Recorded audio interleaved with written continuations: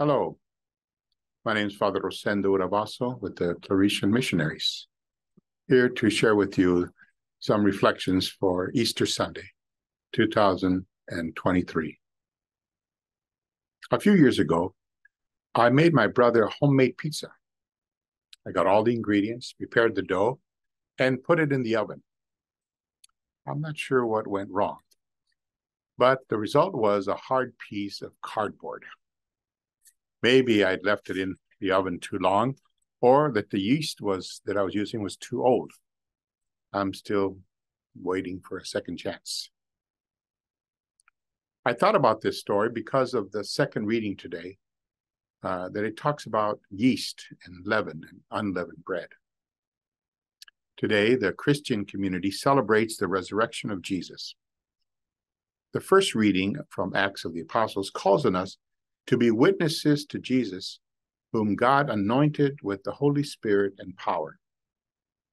The second reading calls on us to be raised with Christ, to get rid of the old yeast of malice and wickedness, and to put in the new yeast of sincerity and truth, and to seek out what is good and to work for healing. The Gospel of John tells the story about how Mary of Magdala was the first to tell the apostles that the tomb was empty. Easter is a time to ask ourselves, how do we respond to the empty tomb? Mary thought that someone had stolen the body.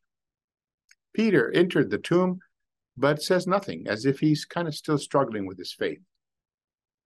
Only John, the beloved apostle, the beloved disciple, sees and believes.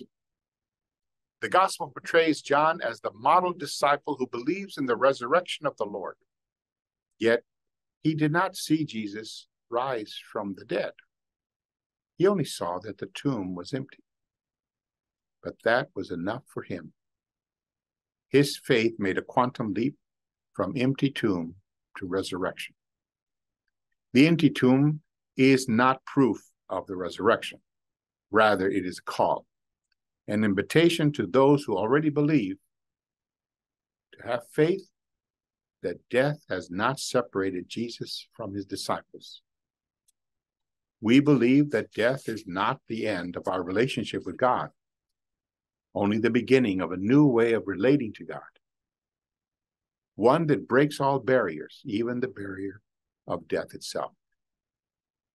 The gospel presents John as the model of what a disciple should be. Only in John's gospel is he at the foot of the cross next to the mother of Jesus. He goes beyond his fear and stands by Jesus and his mother. Our faith is not based on the science of a body rising from the dead. Rather, it is based on the faith that God's Spirit in Jesus lives on. It lives on in his disciples who, like John, have the courage to do good for others and to work for healing of those in pain. Death does not separate us from Jesus. This act of faith becomes credible to others when we are visible witnesses in the good works that we do and in the forgiveness that we give to one another. Our preaching cannot be just words. It is primarily by putting our faith into action. Then Jesus rises in us, and then Jesus is credible in us. Jesus is the yeast in my life. He helps me to leave my empty tomb and to rise to my better self. He sees and believes in me. Jesus believes in my resurrection. When the time comes, I'll make my brother another pizza. And this time, I'll not forget to put some good yeast in. I wish all of you a blessed Easter.